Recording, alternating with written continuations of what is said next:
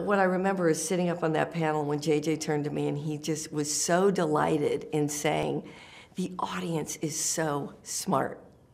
Wait, if the audience is so smart, then why do you hate on them all the time? I sat down with George for a long meeting before we ever put pen to paper on this final episode. So we had the benefit of his thoughts. We took a lot of notes. A lot of notes? Did you use any of them? Probably just main character is female. The fans really don't want to know.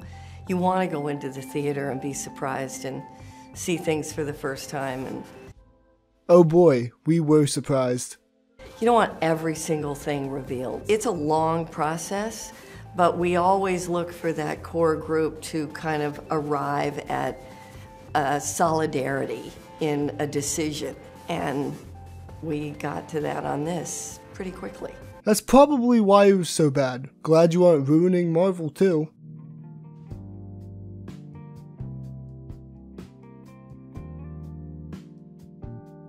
Well, we know from my one video on the MCU, I don't think it's that great. But the last few movies, excluding Captain Marvel, have actually taken a lot of those complaints and fixed it.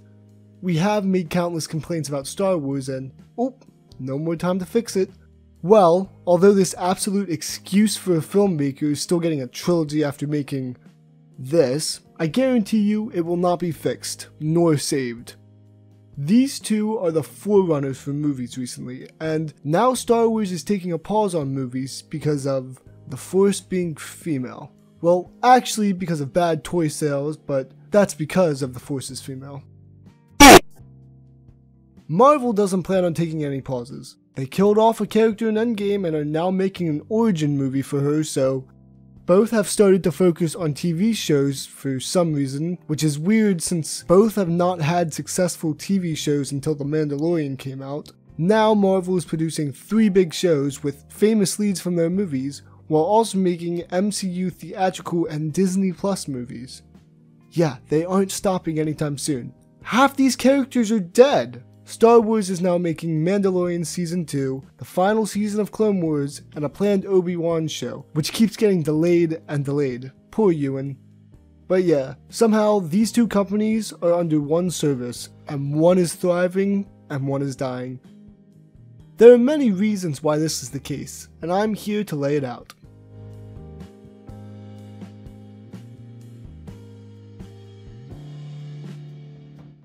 Before we start talking about the rise and falls of these companies, we need to know what actually happened in their history. We're going to start with Marvel. Marvel started as a broke company that leased its characters to other companies. This is like the X-Men and Spider-Man movies. Kevin Feige helped on almost all of these films just as part of his job. He helped create Marvel Studios, which would make movies by themselves with their own characters. They took a loan, which includes certain characters and rights, that would launch the MCU. But they wanted someone to start the MCU that had never been on screen before. So they decided to make an Iron Man film. But Iron Man wasn't in the list of characters that they got the loan for, so they weren't allowed to use any of the loan money. Kevin and the rest of the Marvel Studios raised all the money and made Iron Man.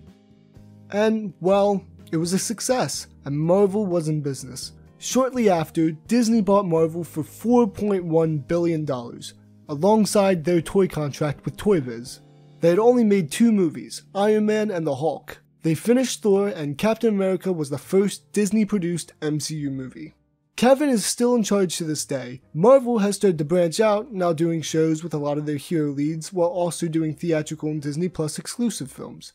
Marvel has always been headed by Kevin, but answered to Isaac Perlmutter until a controversy with Civil War, where Kevin demanded full control of the MCU, so that his vision could be seen. As bad as that sounds, it's actually a good thing. He had a good vision and found many that made that vision possible. He now only answers to Chairman Alan Horn. Marvel has been very successful, especially with its recent Avengers films, and a lot of that goes to Kevin being in control, but not a creative control freak. That's all for them. They have released the Phase 4 slate, which looks somewhat promising, but other than that, yeah, Marvel has been successful. Star Wars. Everyone knows the story of the indie movie from '77 that was super popular. George Lucas sold Lucasfilm Ltd for $4 billion, just slightly less than Marvel. They also bought the rights to distributing toys for Star Wars. Lucasfilm also included Indiana Jones and a few other of George Lucas's films. When bought, Kathleen Kennedy was chosen by George herself to head. She is married to Frank Marshall, so yeah, I think she got chosen because she was one of Lucas's friend's wife. Well, she decided to create the Star Wars sequel trilogy, have JJ be the producer for the films, and kinda sat back and watched the money roll in. She has a ton of quality movies under her belt, including E.T. and the Jurassic Park movies. She helped found the company Amblin Entertainment and worked with Spielberg a lot. She rejected all of Lucas's film scripts for The Force Awakens, managed to ruin every good thing about TFA in The Last Jedi, and managed to ruin the whole Star Wars story in The Rise of Skywalker, and managed to make George Lucas mad. How? This is his baby. How did you make him mad? Oh, this is how. She made Solo, a movie no one wanted, and Rogue One, another movie no one wanted. She produced The Mandalorian, but allegedly is banned from the set of Season 2, and fans have called for her to quit.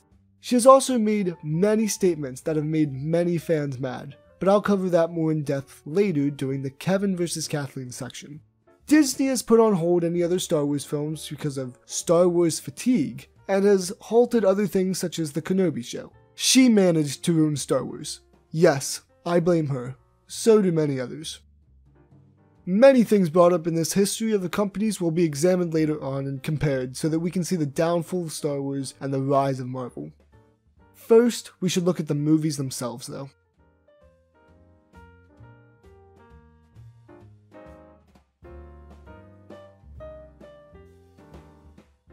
So, the biggest thing is the core of these franchises, the movies. So, we're going to focus on the movies that Disney made in Star Wars' case, and the larger ensemble movies in Marvel's case. That includes Civil War, which is basically an Avengers movie.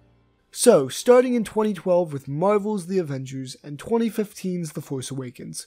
They are very similar cases. Popular, got a lot of ticket sales, and started off the continuations very well. They also set up for futures with bigger villains and potential arcs for characters. Specifically, the continuation of Earth's otherworldly threats, Captain America and Iron Man being frenemies, and Thor and Loki's continuous struggle to be brothers. Now, some can be solved in the solo films such as Thor and Loki, and we aren't going to focus on that, but the other two are the big ones that focus for the rest of the series. The Force Awakens also starts the story well. Rey and her heritage and her mysterious power, Finn and his desire to be good and wanted, Poe and his desire to beat the First Order, Kylo and his desire to be Vader. All of this is good possible arcs the characters could go on that are all very interesting. They could easily be molded well with the existing characters. Leia could help Poe and Finn, Luke could help Rey, and together they could all help Kylo. Nope. Well, the next movies are worse.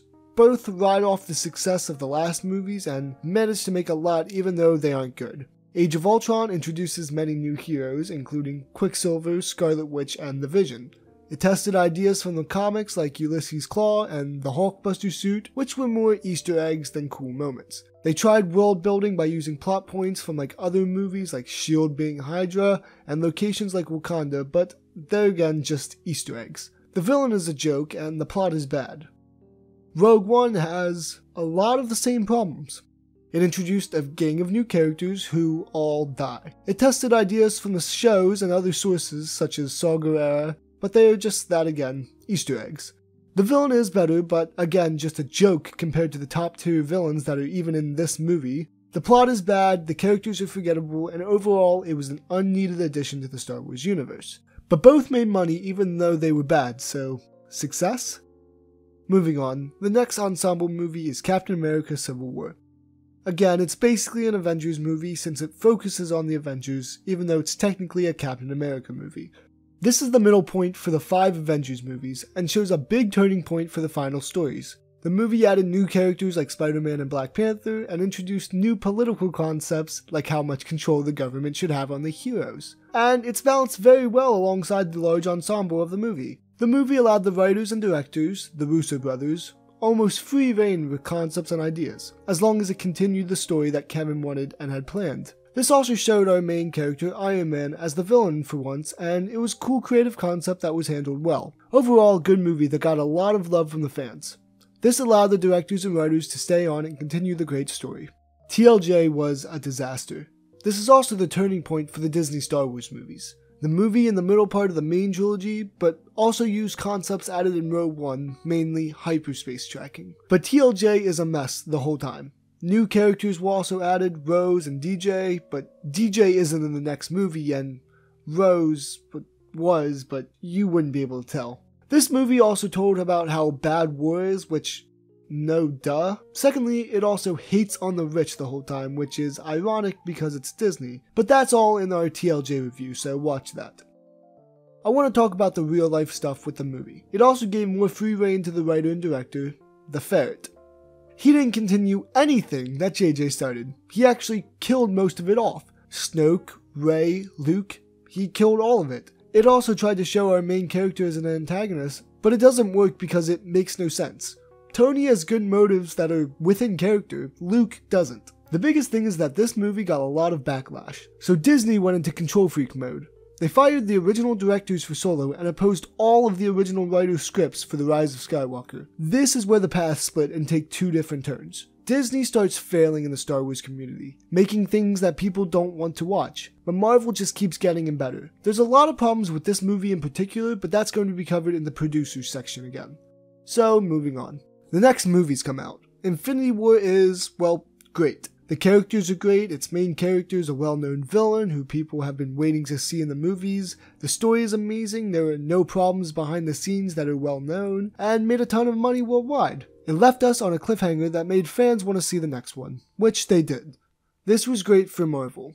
If this movie was bad, that would not have made Endgame such an epic event. Solo is a much different story. Yes, it's a character people care about, but no one wanted the story. Knowing his background doesn't change his character in other movies. Maybe knowing Black Widow's background is going to change how we look at her, but it won't change her character. Knowing Han's won't change his character nor how we look at him. Well, it surprisingly didn't ruin his character, but it did ruin Lando's. Lando is pansexual with his droid? We didn't need that. There was also a ton of problems behind the scenes with the directors and writing. The original cut was too funny, and they left because of creative differences. The movie released only 4 months after The Last Jedi, and therefore it didn't make money because of it. Yes, Solo did bad because of The Last Jedi. Not because it was a bad movie, it did bad because The Last Jedi wasn't well received. The movies are dying. The Last Jedi didn't do well, although it made money, and Solo showed the decrease in popularity. But, according to the Lucasfilm executives, aka the Force is female, you won't live to see the last Star Wars film. That's not true anymore. People aren't interested in Star Wars stuff anymore. And I'm going to prove that more again later. Solo was the worst possible thing that showed all the signs. A dying fan base, forced movies that didn't have much quality, and this is a Han Solo movie. A character people cared about. We now have to wait a year and 8 months to see episode 9. And boy, I can wait. Here we are, the finales, the last hype movies, literally the endgame for both sagas. I'm hyped for one and hopeful but scared for the other. Avengers Endgame lives up to the hype. Completing character arcs like Captain America and Iron Man's, cool story with time travel that has some plot holes, but the biggest problem with Endgame is its lackluster villain, who is really just another big bad guy. But it made a ton of money and fans loved it, so it was a success. It was a great end for the Infinity Saga. The Rise of Skywalker came out a couple months ago. I really don't even remember what happens. I went back and watched Chef's reviews so that I could know what actually happens. All I remember is it being horrible. It again has a horrible villain, but also has horrible heroes, a plot hole filled story, and stupid concepts. It craps on everything The Last Jedi did, and everything the rest of the Skywalker saga did. It capped off at about $500 million only 3 weeks into its running, making it Disney's second least successful Star Wars movie. I think it only made money because it was the last of the trilogy, and everyone wanted to see how it ended. But once they saw it, they didn't see it again. Endgame and The Rise of Skywalker differ in that. People watched and rewatched and even rewatched Endgame. No one rewatched The Rise of Skywalker. No one cared to. No one thought it was worth it, and the ticket sales show it. It also had the second shortest running span right behind The Empire Strikes Back. But Slime Nugget, The Empire Strikes Back is the best one. That's not a determination of quality. Yeah, it's not. I'm not determining quality. I'm determining fan reception. I'm saying it wasn't well received. 90 days is a lot for a movie to be in theaters back in 1980. Return of the Jedi managed to last for 100 only because it made more money. They aren't measures of quality, they are measures of fan reception. Endgame was well received. The Rise of Skywalker wasn't. And this is because of these two people.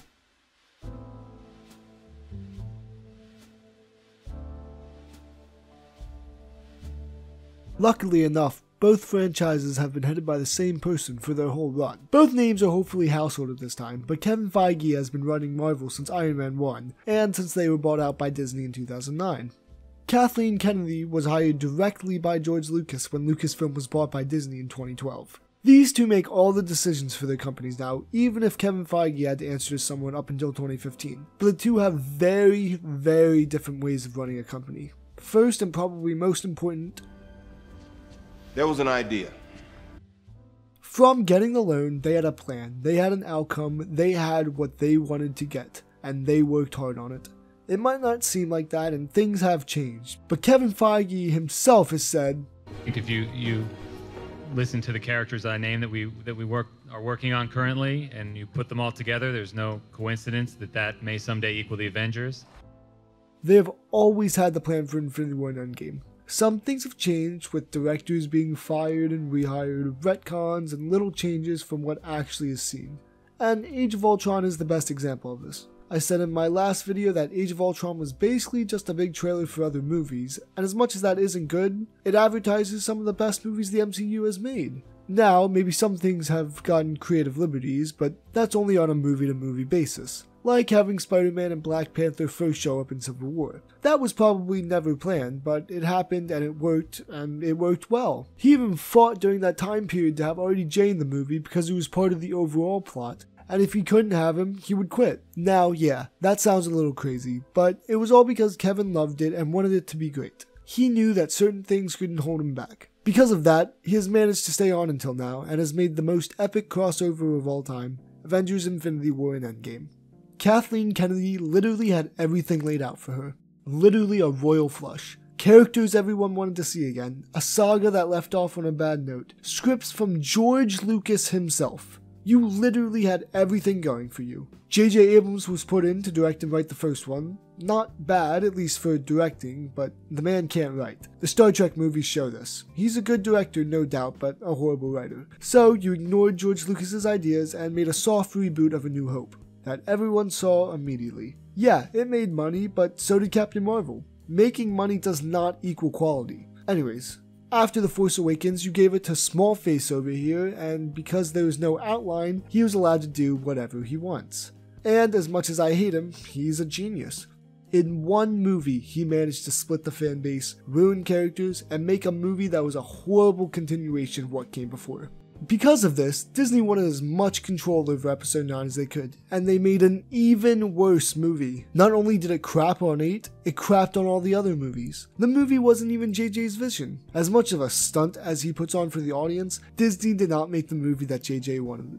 They edited it, rewrote it, and had a full control over how it was made, because of how much of a disaster Episode 8 was, and how much money Solo didn't make. Kathleen, if you had a plan initially, you wouldn't have to freak out and be a control freak. You wouldn't have to. You could make the movies with quality rather than letting standalone directors make them.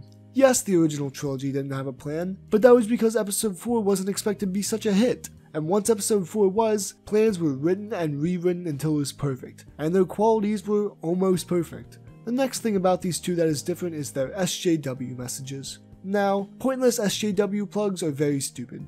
I hated the one in Endgame because it kinda hurts them. You know, Amy, anytime someone calls attention to the breaking of gender rules, it ultimately undermines the concept of gender equality by implying that this is an exception and not the status quo.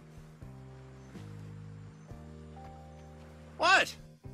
But at least Kevin Feige is respectable by trying to make well-rounded characters, specifically Black Panther. Captain Marvel was a fluke because for some reason Hollywood can't write female characters. They think the only thing they have to do is make their character female and boom, equality. Now, Leia is a good character because of her good motives, great interactions, and overall mindset change. From a preppy, self-centered rebellion general to a helpful, loving sister and wife. She's a great example of a good female character. Rey is a Mary Sue, or blank. Kathleen Kennedy claiming the Force is female is stupid. No one said the Force is male, and if they did, I'd call them stupid too. The Force has no gender. You know, Amy. But Marvel doesn't care to only push the SJW message. They care to push the overall story, and SJW message is secondary. Well, until Captain Marvel came out. Again, a fluke. Other female characters and minority characters were well written and made fine, so they don't have that problem. Star Wars shoves it in your face like it's a Mormon, going door to door. And don't say I'm a racist or sexist because I want good characters. You should agree with me. Just having a female lead is not good enough. You should want a well-written female lead. Just like I want a well-written character, because gender nor race nor anything defines a good character. What defines a good character is motives, backstory, change, relatability. Star Wars almost seemed to have a diversity quota because Maz's appearance in The Last Jedi is so forced that it's obvious. With a diversity quota and such being on the table comes the next section. Horrible, hilarious management of the franchise versus the great management of another. This comes in two parts. The first is experience. This is not only his or her experience, but of those they hire. So, their experience. Yes, you could argue that Kathleen Kennedy has worked on many successful films including Jurassic Park, E.T., and Back to the Future. These are all great accomplishments if there weren't superiors or other people that did everything else. Yes, she has a lot of experience. That isn't what I'm saying. Make sure this is clear. She just had competent workers who cared and were good, but never got the quality experience she needed. Feige, on the other hand, shadowed and worked under Lauren Schroeder because it would be better for his career than shadowing under his hero, Richard Donner. He understood what he needed to do to get to the places, and it happened. Kennedy just worked with the right people and had the right connections. Those are two different levels of quality. Next, they choose their workers, mainly directors and writers. Now, Feige was a lot harder on writers and directors because he had an overall plan, and he knew exactly what he wanted, which allowed him to pick quality directors and writers. Kevin started with Robert Downey Jr. and Jon Favreau. From there, he risked it with hiring James Gunn with the Guardians. They picked him because he would do what they said, but also saw his potential. He made a great movie and again, but also because they saw his potential. Taika Waititi, Peyton Reed, and most importantly, the Russo brothers. They all worked because they worked with Kevin Feige, not for him and not against him. They made the movies that Kevin was looking for, and if they didn't, they were removed and replaced. As control freakish as it sounds, it works because having a certain level of quality is necessary. Joss Whedon worked for the first Avengers, but not for the second, so he was replaced with the Russo brothers.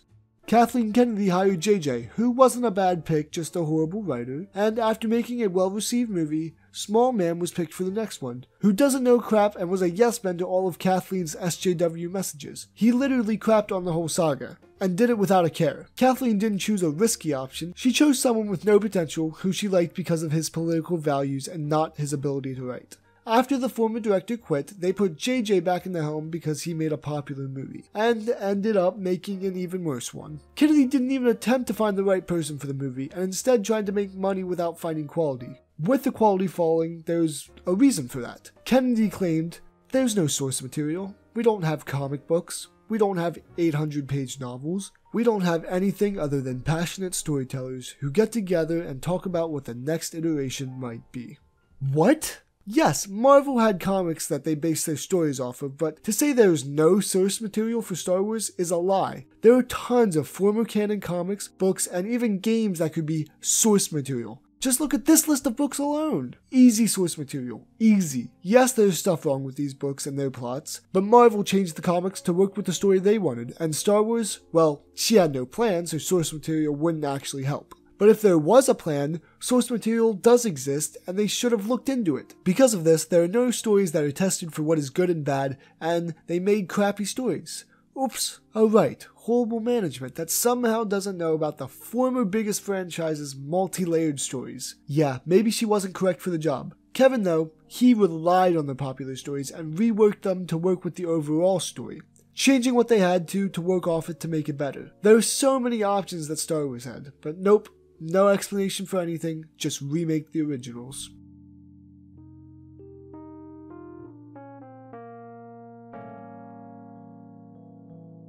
Star Wars has decided to stop making movies temporarily because of this term going around known as Star Wars fatigue.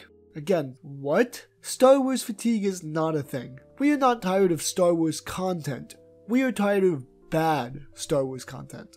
Emphasis on bad. Because at this point, only 3 of the 11 movies are good. No, I don't excuse the prequels because the sequels are far worse. They are all bad movies. Marvel creates 2 to 3 movies a year, and most are above average quality, and no one gets tired of them. Or at least not a lot get tired of them. Yes, we discussed the formula, but at least a lot of the characters are well made, and everyone making them cares, and they work for the fans. No, not all the fans can be pleased, but it's a business. They need to work like a business. Work for your consumers. All the movies after The Force Awakens have bad reception. Yes, they made money, except for Solo, but that isn't what I'm looking at. I'm looking at fan reception, which in one major form, when does the movie peak? All of the Avengers movies last about 40 to 45 days before peaking. Endgame lasted a little longer, which makes sense, but overall they last about a month and a half. Rogue One lasted 31 days. The Last Jedi, 30. Solo lasted 20, and The Rise of Skywalker lasted 25. 25 days before they started peaking. That's crazy. That's less than a month. Again, no one went back and rewatched these movies. She didn't provide for the fans. I'm not saying that they have to sell out to their fans. I mean, Episode 9 tried doing that and it was a horrible movie. I'm just saying you can't neglect your fans. You can't hire a director who literally craps on the fans. And you can't say, I don't feel that I have a responsibility to cater in some way. I would never say just seize on saying, well, this is a franchise that has appealed to primarily men for many years, and therefore I owe men something. No, you don't owe men anything, but you can't do anything without your biggest fan base, and you can't do anything without crapping on men. Where are all the male role models in The Last Jedi? All the males are subservient to the females. Yeah, the girls have someone to look up to. Even if you made another character who could have just been Leia the whole movie, but yay, female empowerment. Poe is supposed to blindly follow orders because she has purple hair. Finn is wrong literally the whole time during their time on the casino planet. Rey is perfect and Luke is wrong, so you can't look up to him anymore. And Kylo is evil, so I wouldn't look at him as a role model. You can't do that. Not saying you owe men anything, and I never will. Just saying know your fans and be equal. There's a problem that a lot of liberals have. They want equality, but it sounds more like they want white males to have less.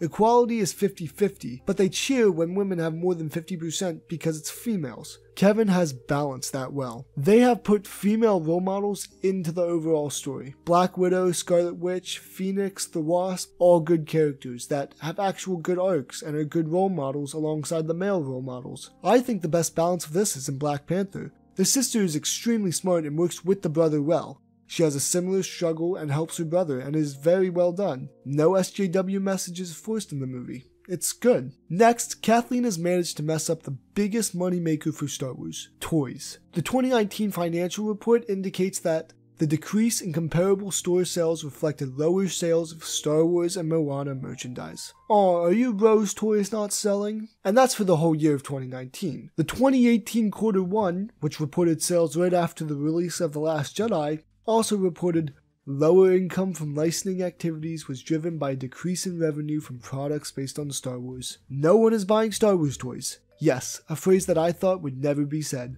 Star Wars toys are not selling. In that same one, they report higher revenues from products based on Spider-Man. From Spider-Man alone. Not the whole MCU, Spider-Man alone. So yeah, Marvel was outselling Star Wars for toys. This is because they didn't make movies that gave the big middle finger to the fans, and have good main characters that people want to buy toys of. And it's not because they're racist or sexist, it's because the characters are better. My final point is Star Wars Galaxy Edge, the amusement park that managed to stay open in Disneyland. The report says that there are unnecessary expenses added to Star Wars Galaxy Edge, which, with context clues, makes sense. But the statistics don't lie. According to Len Testa, president of Touring Plans, a subscription service that tracks wait times at Disney parks, crowds have been lower all around Disneyland since Galaxy Edge's debut on May 29.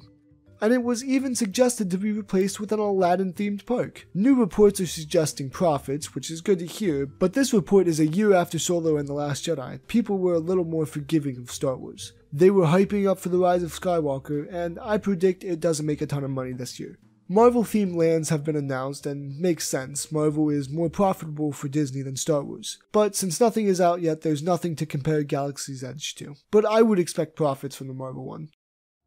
Star Wars fatigue isn't real. Marvel fatigue isn't either. We are not tired of Star Wars because there's too much. It's because there's no quality Star Wars. Marvel is making quality content and the fans aren't getting tired of it. Yeah, Marvel is on top. I never thought I would say that. All these things are comparable. The sales, the movies, and most importantly, the leaders. Marvel is in much better hands, and Star Wars is taking a much needed break.